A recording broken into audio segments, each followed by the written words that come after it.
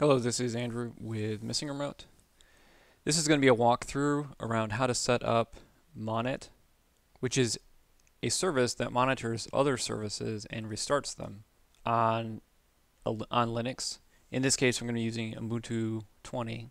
So we're going to walk through how to install that, how to set it up, how to configure it to work with MySQL. And I don't know if this is a larger problem or it's just a problem that I've experienced with MySQL on Ubuntu 20. But there's a little bit of a trick to getting it to work properly. So we're going to walk through how to fix that. So the first step, as you can see here, is just to verify that you have MySQL running. And then we're going to go ahead and install Monit. We're going to edit the configuration file for Monit. Go down to the section where it mentions the HTTP settings, because we're going to turn that on so that we can see the status of it from the website. So here we go. We're going to uncomment. So we're going to uncomment the top line to turn it on. We're going to allow localhost. We're going to uncomment the line that has the admin username and password. Obviously, you're probably going to want to change those, but that's beyond the scope of what we're doing here. We're going to go ahead and add a line here to allow. So you'll want to know the IP address of your system and any IP addresses that you would want to be allowed to connect to this. In this case, I'm going to go with 192.168.1.1/24, which will allow any system on the 192.168.1.1/24 subnet to connect to it. And then I'm also going to allow, this is 10.0.1.1/2024. So we're going to exit this with Control X, and of course we want to save it.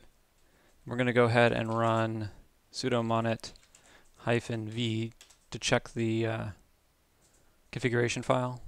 And then, assuming everything's all right, we're going to go ahead and run sudo monit reload. And then we can check the status. Excellent. So it's all up and running. If we go to our website, we'll try to load the website 10.0.1.2.2812 admin. We can see that we're all up and running. So let's go back here, and now we're going to want to link the configuration for MySQL monitoring from the available configuration. So I'm just going to show you those real quick. So they're stored in etc monit conf available. So there's all these configurations that come out of the box. We're going to want to create a static link between the MySQL entry in that folder with etc monit conf enabled MySQL. There are lots of other ways that you can do this, but this is probably the best way. Let's have a quick look at that before we reload the service, though. So here we go. You can see that it is monitoring it using this PID file, which is the bit that doesn't work out of the box on Ubuntu 20. And then there's some other stuff here that determines how it's going to manage the service. But this is the thing to keep in mind. I'm going to show you it broken first before I fix it. So let's reload. And then we'll look at the status.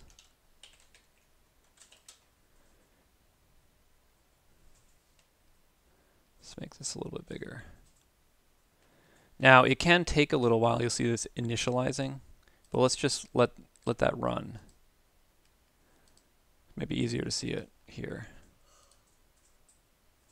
And what's going to happen is that this will fail because that PID file doesn't exist.